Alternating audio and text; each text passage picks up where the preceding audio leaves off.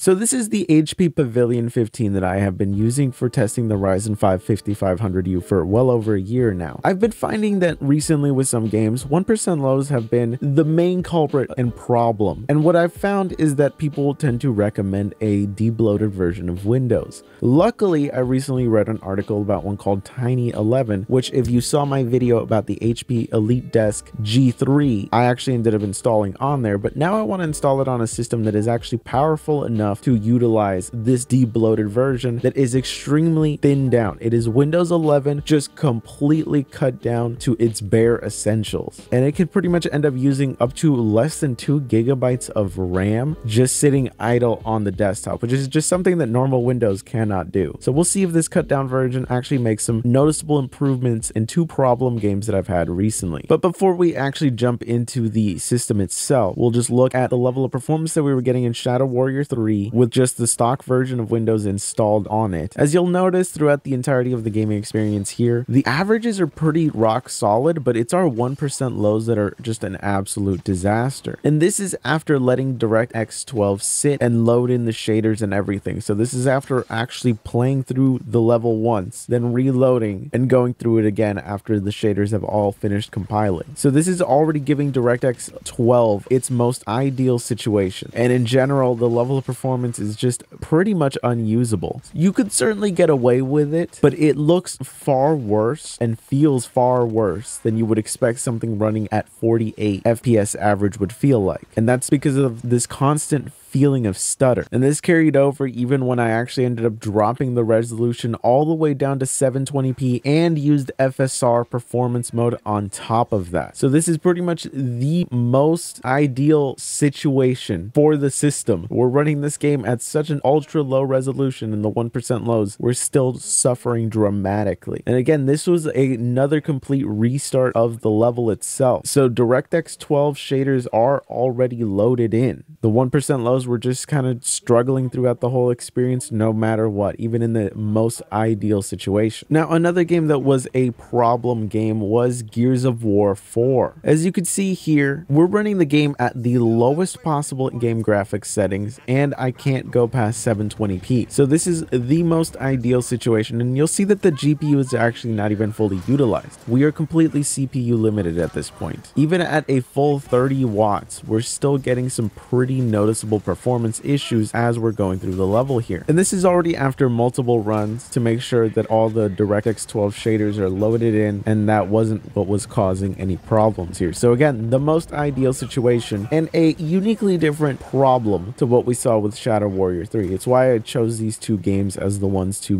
mainly focus on, because while in Shadow Warrior 3 the GPU was at almost 100% utilization throughout the whole experience, it's a completely different scenario here where our GPU is really not doing much, and it all really falls down on the CPU. So I think it's the most ideal to try to use to test on a extremely light version of Windows that is essentially just designed to cut out all of the bloat. Now, loading into Shadow Warrior 3, you can see here that at the 1080p resolution with FSR set to performance mode, we are still getting problems with the 1% lows. They aren't exactly hitting a very incredible range or anything like that, but it is a significant improvement over where we were at before, where before we were at single digit numbers for our 1% lows. We are at least now in the double digits, but we're not hitting anywhere near above 20, let alone the 30 that we really need for this to feel like a truly smooth experience. It's certainly far more playable, and I can completely understand if somebody can justify playing the game like this, because this is at least a massive improvement over where we were at before. But it's still not the most ideal, but it is at least a noticeable increase, and it does improve the playability pretty significantly. So it's a minor win at the full 1080p resolution, but still a win nonetheless. The real winning configuration here though is running the game at 720p with FSR on top of that. It's certainly not the most ideal setup if you actually plan on gaming like this, although it weirdly gives the game a very retro look that I'm almost really into. So it's not the worst possible outcome, especially since our 1% lows now are at at least a level where you can make a justification for playing the game like this. It's one of those things where we still had to aggressively lower graphics settings and resolution to get this to perform decently, but at least it does get to the point where it performs decently. While before, with the